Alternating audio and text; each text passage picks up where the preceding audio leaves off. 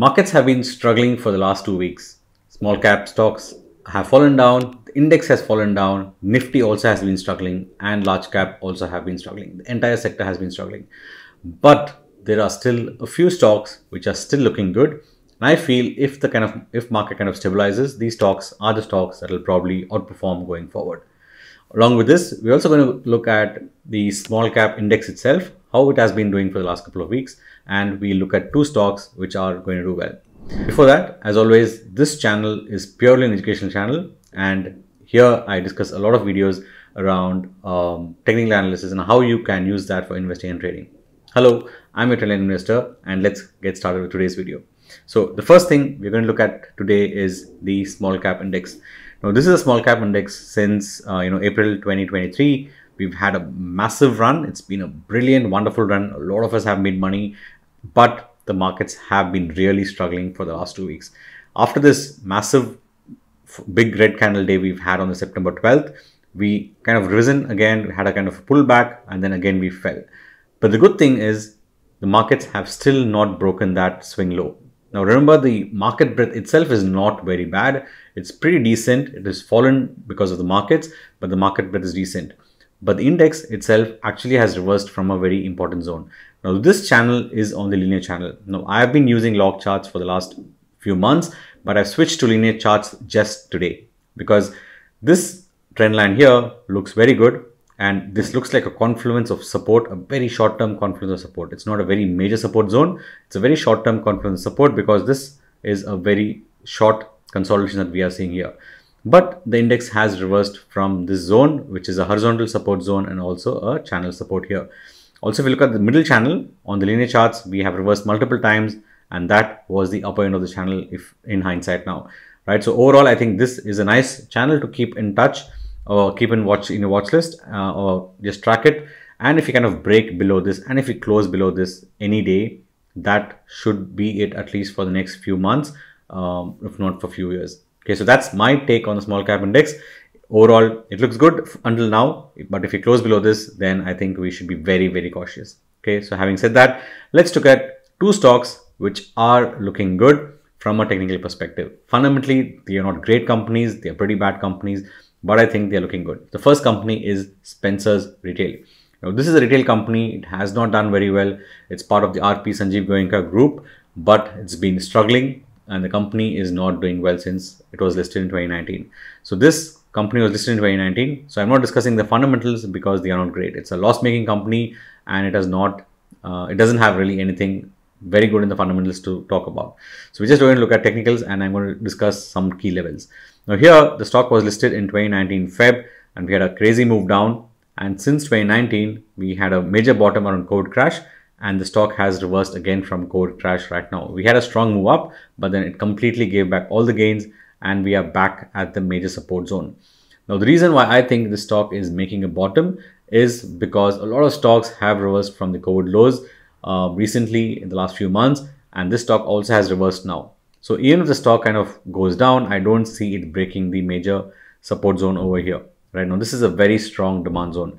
Also, look at the volumes recently have been very good. So this stock appeared in my CCI daily scanner, and I went through each stock one by one, and this stock looked very good because the stock is yet to move.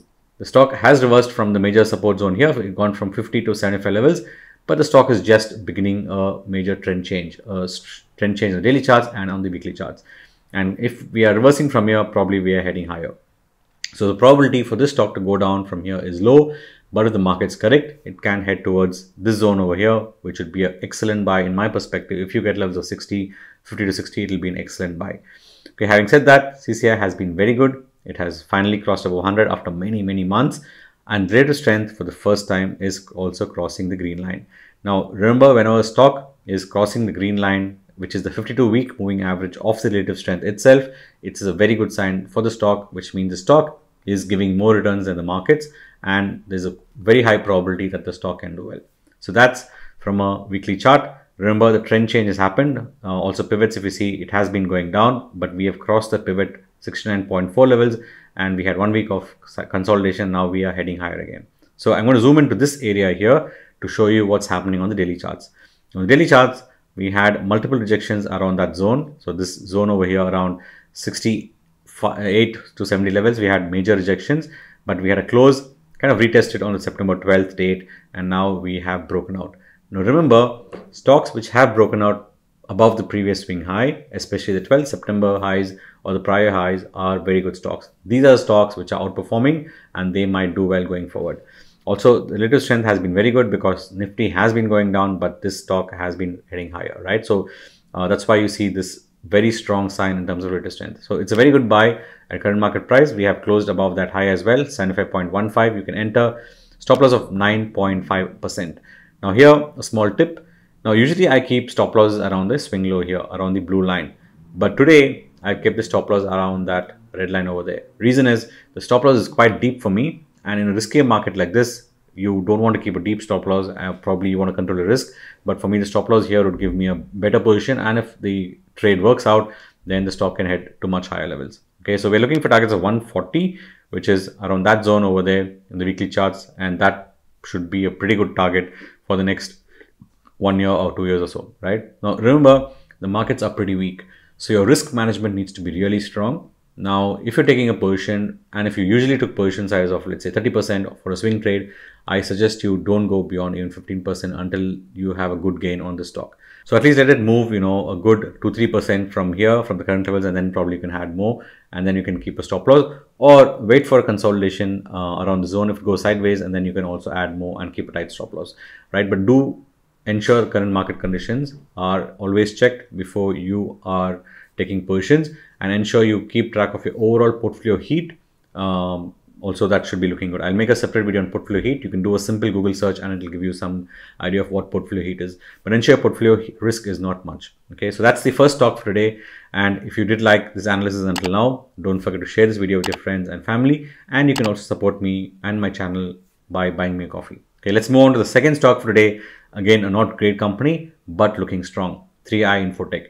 Now remember, unlike Spencer's, this company actually has been having recent changes. The debt has come down significantly. In the past, the profits actually were eaten up by the debt and the depreciation.